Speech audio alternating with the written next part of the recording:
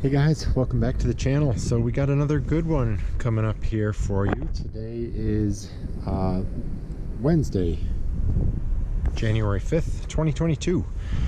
And we've got all sorts of lake effect snow warnings coming. School's already been closed for tomorrow. The wind is really whipping out here. There's 40, 50 mile an hour gusts.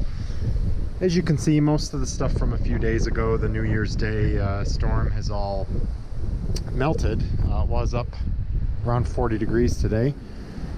But yeah, there's another event coming. I mean, I don't know if you guys can see the sky, but the moon is out, the sky is clear, but they're saying in about 2 hours we're going to start to get a whole bunch of lake effect from that lake effect machine once that wind blows over the lake. So I'm going to put my wife's car here in the garage and I am going to turn on the Snowmelt.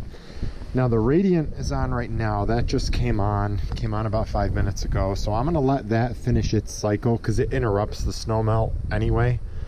If you want to know how that works, I'll put a link up above. But I basically wired it all with priority so that the radiant heat for the house takes precedence over the Snowmelt. So even if I turn the Snowmelt on right now, it's not going to come on anyway. I might as well let that finish its cycle, pull the car in the garage, I'll get the camera set up, and I'm going to preheat the slab. Normally I let it build up so we can watch it melt, but in an event like this where they're calling for a foot of snow between now or in a 8:45 tonight and tomorrow morning, I want to give this thing the best fighting chance that I can give it.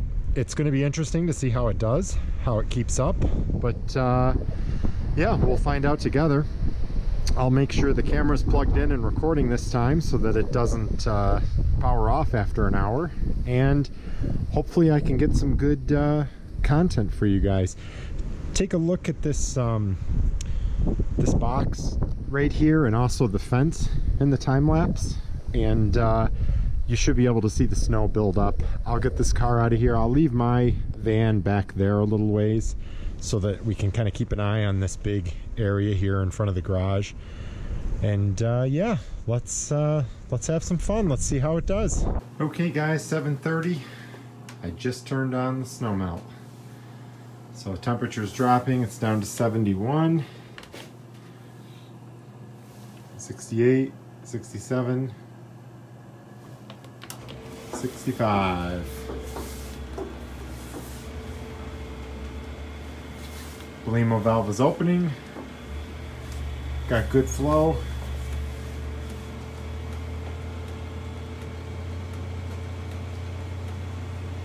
And as I've mentioned in other videos, BTUs are actually falling because the Belimo bypass valve is not open yet.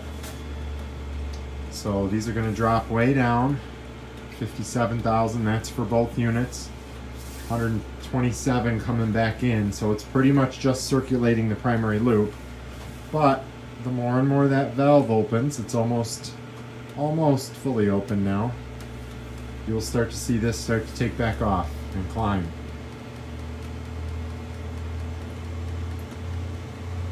135,000 BTUs, 170, and you can see the incoming temperature to the heaters drop. And universal hydraulics formula, as that incoming temperature drops, your delta T increases. Our set point is 140, so that distance that the heaters have to make up, that temperature climbs, and therefore your BTUs climb.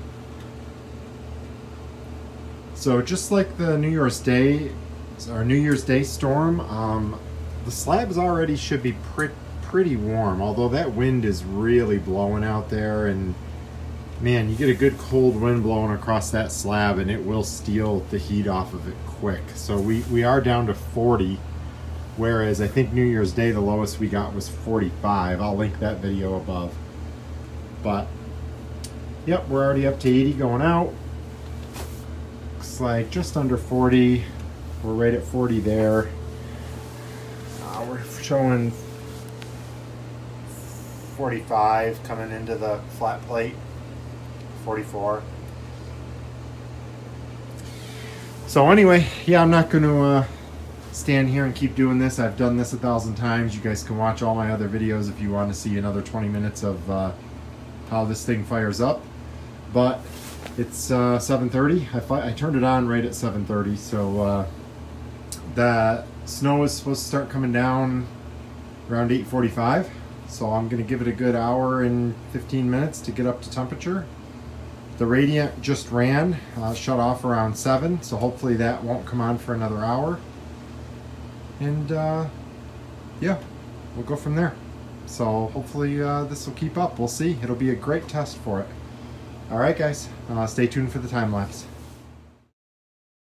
Okay guys, so as I mentioned, I turned the Snowmelt on at 7:30 p.m. in anticipation for the heavy snowfall to begin around 8:45. Now, one cool thing I decided to do in this video was right up here, I added a clock. So let me know in the comments below if you guys like that, if you find it useful.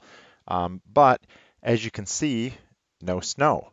So this was, around midnight, coming up on midnight here, and still no snow. So I've had a lot of comments in the past about, why don't you preheat the slab? And yes, ideally preheating it is the best thing to do because the driveway's nice and warm before the snow falls and you don't get a lot of accumulation. But one of the downfalls of it is when the meteorologists were dead wrong, like they were in this case. I mean, here we are, it's 3, 4 in the morning and still no snow. You're wasting money by running the system. Letting it run all night like it did for no reason probably cost me an extra $6, $7, $8 in gas. But anyway, I have the time lapse going really fast right now. It's at 4x speed. It did finally start snowing around 6 o'clock, as you can see here. So I'm going to slow the time lapse back down, put some music on, and let you guys enjoy watching this storm and watching it melt.